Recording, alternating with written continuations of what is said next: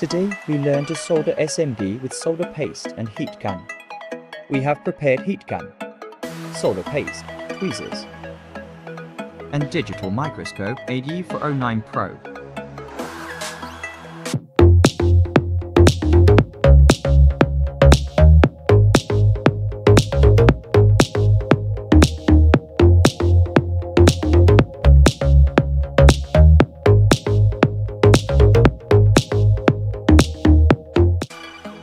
Firstly, apply a small amount of solder paste to the pads on the PCB. Ensure precise application to avoid excessive solder.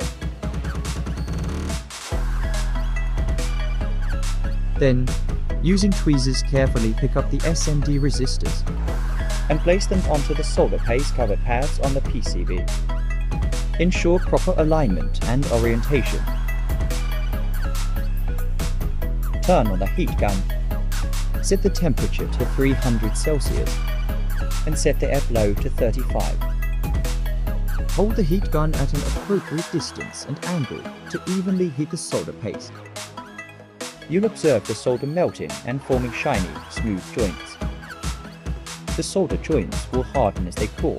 The soldering is completed. Let's try this sub 14 chip.